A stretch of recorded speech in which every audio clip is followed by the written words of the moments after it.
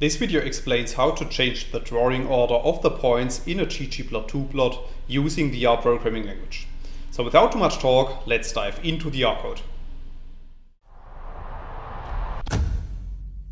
In this video I will show you an example, and for this example we first need to create an example data frame, as you can see in lines 2 to 5 of the code. So after running these lines of code, a new data set is appearing at the top right, which is called data.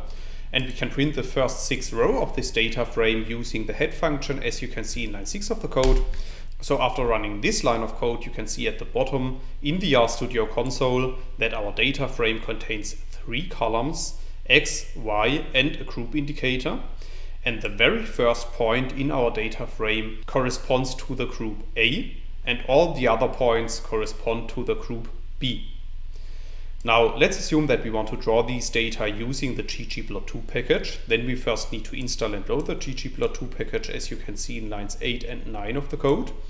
I have installed the package already, so for that reason I'm just going to load it with line 9 of the code. And after running this line of code, we can draw a scatterplot using the ggplot2 package, as you can see in lines 11 and 12. So if you run these lines of code, you can see at the bottom right of RStudio that a new scatterplot is appearing, which is showing our data points. However, you can also see that none of the data points in the group A, so in other words, the very first line of our data set, is appearing. And the reason for that is that this point is overlaid by the other points in the group B. So let's assume that we want to change the drawing order of our points in order to show our point A on top of all of these data points. Then we can reorder our data set, as you can see in line 14 of the code. So in this line of code, I'm using the C function to create a subset of our data set, and then I'm using the nrow function to subset only the second to the last row of our data frame.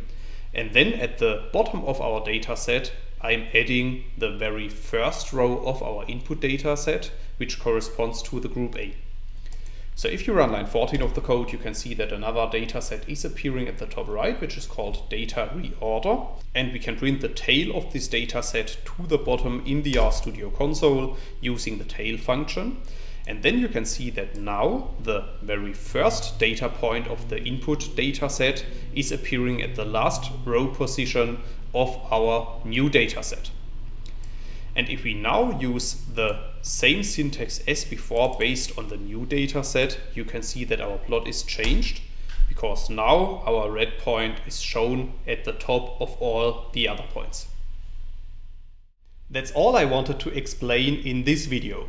In case you want to learn more on this topic, you may check out my homepage, statisticsglobe.com, because on my homepage I have recently published a tutorial in which I'm explaining the content of this video in some more detail. I will put a link to this tutorial into the description of the video, so you can find it there. If you have liked this video, or if you have any questions, let me know in the comments section below. I'll try to respond to all comments as soon as I can.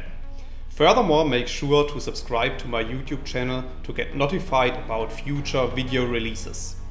I have already published about 500 videos on this channel, and I'm releasing new videos on a daily basis. Thanks a lot for watching. See you in the next video.